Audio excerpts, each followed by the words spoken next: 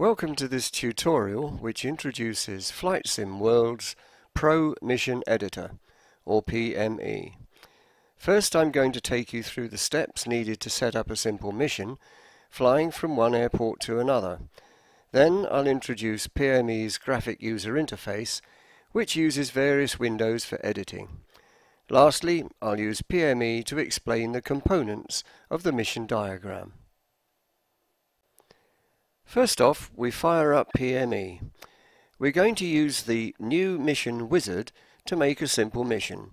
So click on Create a Basic Tutorial Mission. Click Next. And the wizard allows us to select a flight plan or simply airport to airport. Click Next. Now we enter the starting location, which in this tutorial is Alderney in the Channel Islands. So select United Kingdom as country,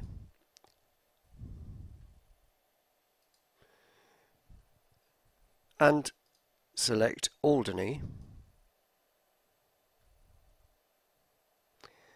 We'll position the aircraft on the runway, so select runway 13 as the start point, and then click Next.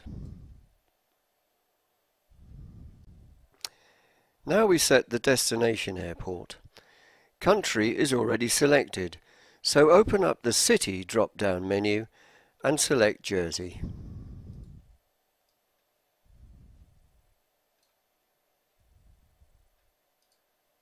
And click Next.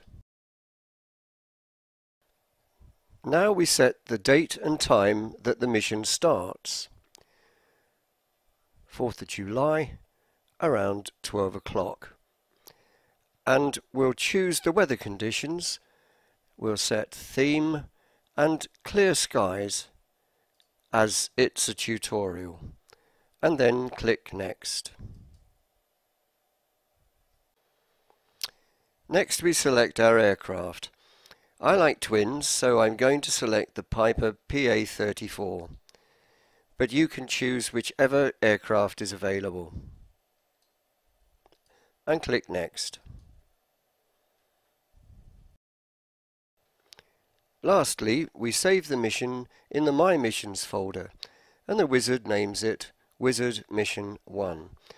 Note the mission title, Fly from Alderney to Jersey, and the description, Take off in a Piper PA-34 Seneca 5 from Alderney Airport and fly to Jersey Airport, generated with FSW Mission Editor. Click Next and Finish. PME now displays a confusing number of windows, each showing a specific view of your mission. I'll quickly identify each window. Top left is the Mission Overview window, and below it the Recent Edits window. For basic mission editing, you can deselect these windows from the PME display, and I'll show you how to do that shortly. The top center window is where your mission is displayed as a diagram of interconnecting modules. This is the most useful window for mission editing, and we'll deal with this in more detail later. To the right of the mission diagram is a map, showing where the various modules are situated physically. Again, this may be deselected for basic mission editing. Top right is the Action palette, from which you select the modules that make up your mission. Below it is the Attributes window, in which you specify each module's parameters.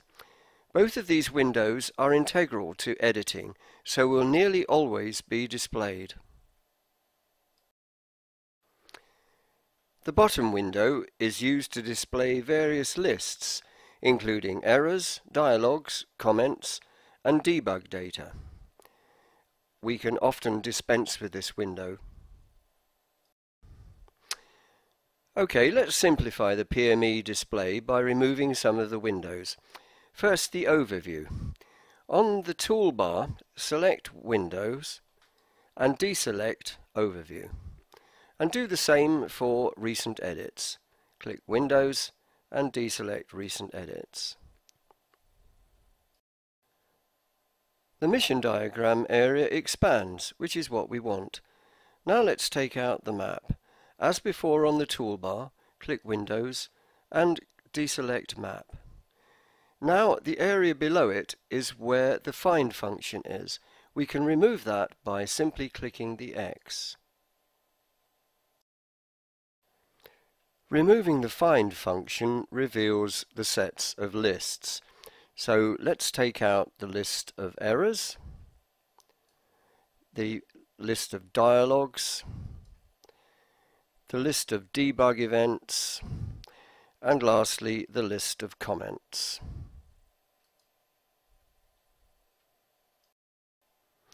We now have a larger area for displaying the various modules in the mission diagram. We can decrease the resolution by pressing the minus sign so we can see the whole of the diagram. We can bring the resolution back up and then move around the diagram as necessary, as you can see here. So, you now have the minimum number of windows needed for mission editing. If you need any of the other windows that we've removed, then you can call them up from the toolbar Edit or Windows menu, such as this. If we want the Find, we can bring that back and remove it, or if we want the Map, we can find that as well and bring that up, and if we don't want it, we can remove it again.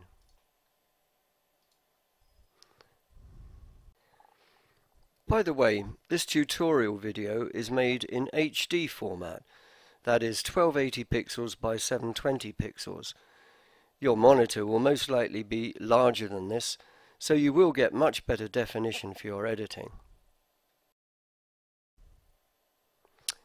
Okay, let's take a quick look at the modules that make up our mission diagram for the flight from Alderney to Jersey. The first module is a timer trigger, which gives the player a few seconds to see that the mission has started. After 3 seconds, the dialogue action module tells the player that he is ready to take off. Below the dialogue action is an object activation action, which activates a property trigger set to trigger when the player's aircraft reaches an altitude of 200 feet. When this occurs, the property trigger then enables 3 further modules. First, a dialogue action informs the player that they have reached 200 feet and can fly around and then land at Jersey Airport.